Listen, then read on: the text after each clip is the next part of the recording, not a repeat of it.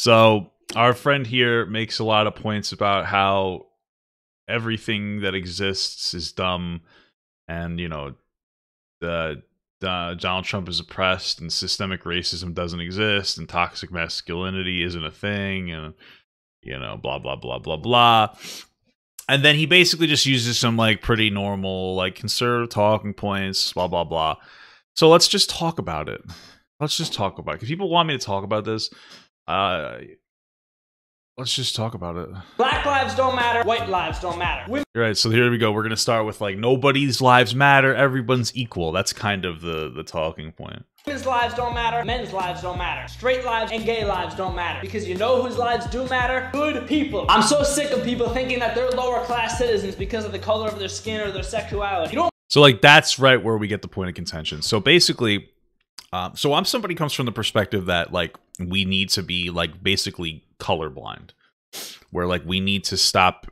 We need to get to a point where we kind of on a person by person basis, we stop acknowledging differences. Like, we're at the time where we need to start walking up to people and not going like, oh, you're black, or oh, you're a woman, or oh, you're gay. Just like, who gives a shit, right? But like that perspective comes with the understanding that there are forms of like systemic marginalization overall.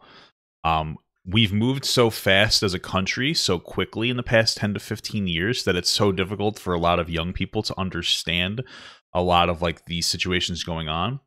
But like, let's honestly go through like systemic racism. And you could argue like, oh, systemic racism is illegal now. It's like, yeah, it is, but let's talk about it. So, slavery, Jim Crow laws, redlining laws, all, segregation, all these things that happened in life have an echoing effect on the honestly on the inability for people to generate wealth. I would argue that capitalism isn't like racist. It doesn't need racism, but capitalism is inherently like classist, right? That's kind of like the point. And I believe in a class structure, but I also believe in like a more human first class structure where the bottom level has a certain level of maintenance that allows them opportunity.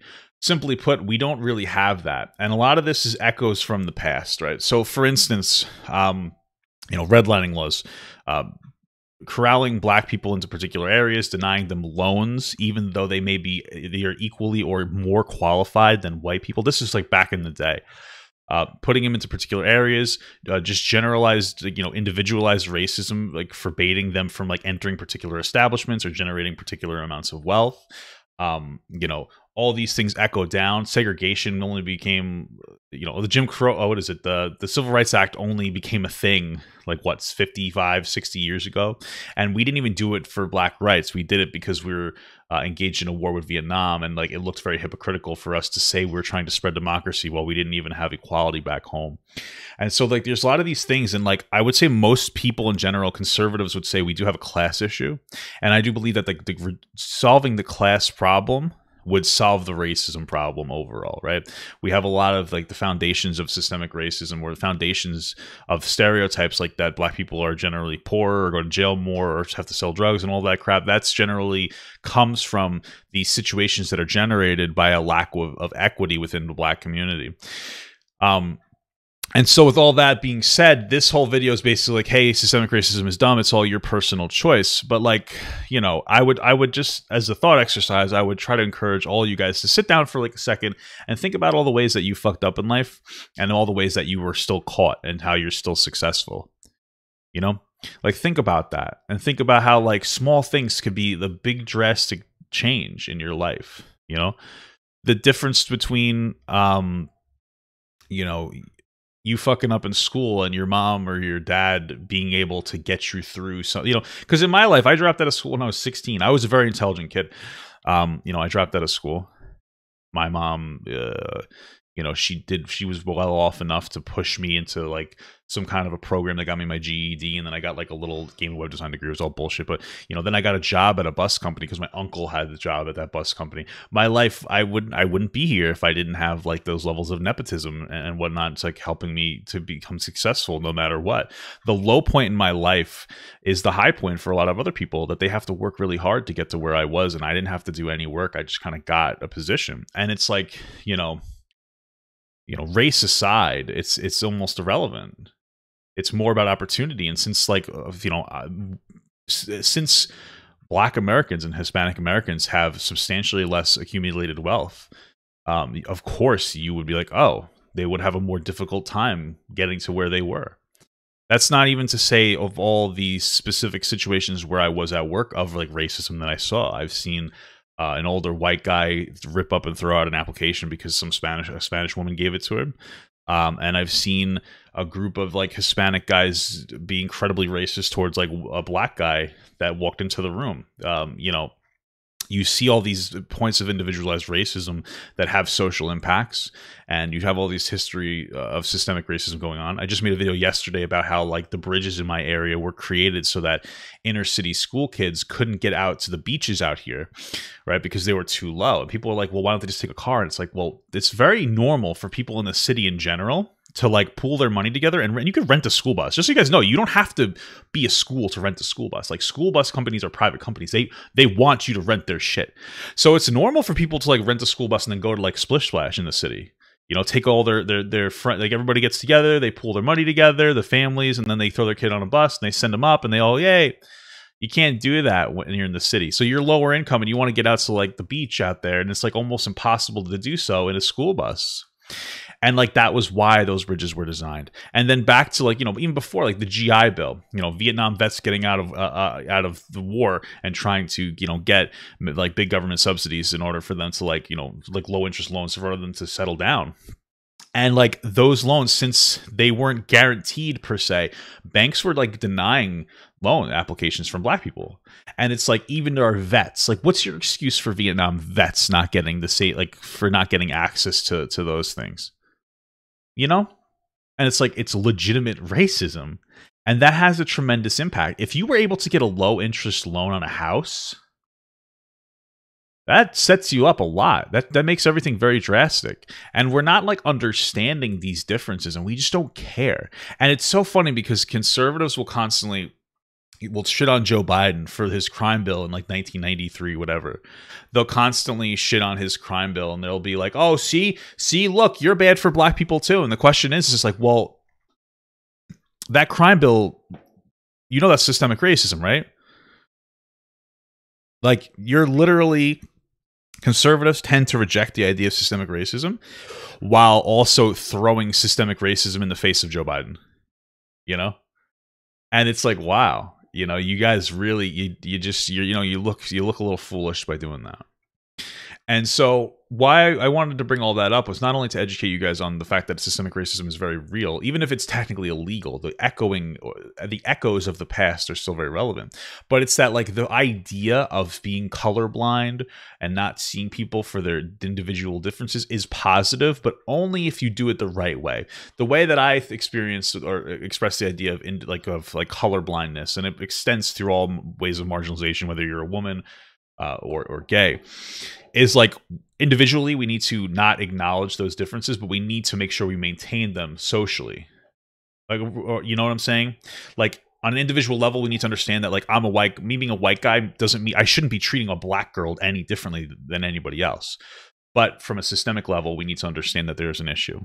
To even go further, for when it comes to like LGBT people, you have to understand that gay people used to be denied jobs. And like people, you young people don't understand this, but because of that, a lot of gay people aren't able to have like retirement. Openly gay people, they don't have retirement funds. They couldn't really work, you know? And that's just another way of like wealth not being propagated to their kin.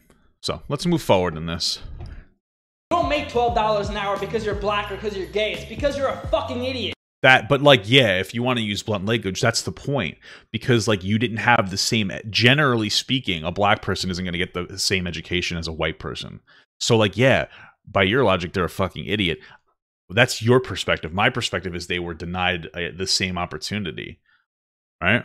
I know that you're probably commenting right now saying, you're a straight white cis male. No, I'm not. I'm just saying like, hey, you're very sheltered in your life. Guess what? I've also made 100,000 cold calls in a summer and taught myself how to sell. Okay, so what? I also taught myself how to edit video and start a content marketing company. So what? My fiance taught herself how to edit videos so that we could do this. She edits my videos. You know, you're being very anecdotal. And I know I was throwing out some anecdotes before. The problem is like your anecdote boils everything down to hard work. when you don't understand like the levels of opportunity that have been presented to you, right? I've also done dozens of free videos for wealthy people that I wanted to surround myself with. And like to that point, you're like, hey, I did so much free work for people. Well, let me ask you a question. If you are like, see, there's this situation I guarantee that you're in, and I was as well, where like you don't like need to work to support your family. But there's a lot of young, say BIPOC people who have to work to support their family. And this idea of them giving away free skilled labor when they don't even have time to generate the skill is ignorant, because they need to work. So it's like, hey, why don't you do free videos for this rich guy? It's like, well, I'll die if I could devote my time to that. You understand? You know, it's the same thing as like going to college, for instance, right? This whole idea of free college, like one of the negatives to like free college is like, you know, if you're some fucking middle-class white kid, you get, oh, free college, yay, but you don't need to work. But all of a sudden, you still have the issue of like other people, poorer people, even if they're white. But, you know, again, generally speaking, the accumulation of wealth is drastically less for Black and Hispanic people. You get my point. All of a sudden, like, hey, college is free, but you still have to work to like provide for your family. So it makes things so much different. It's easier to get an education when all you have to do is focus on education rather than getting an education and having to work as well. Like you know, it's all about accumulated stress. I guarantee you that if you're one of those whiny bitches in the comment section, you haven't done half of what I've fucking done. Are you?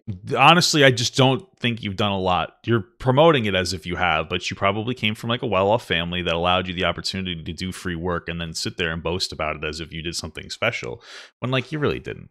You know, like honestly, you know, it's great that you did what you did, good for your personal individual experience, but like again, generally speaking, people actually have to work and they can't develop these skills, and they didn't grow up in areas where they were able to be afforded the same opportunity. And they grow up in like, of course, that there's cultures that advocate for you to not even go to school, and like, you know, these are all you know, remnants of systemic racism.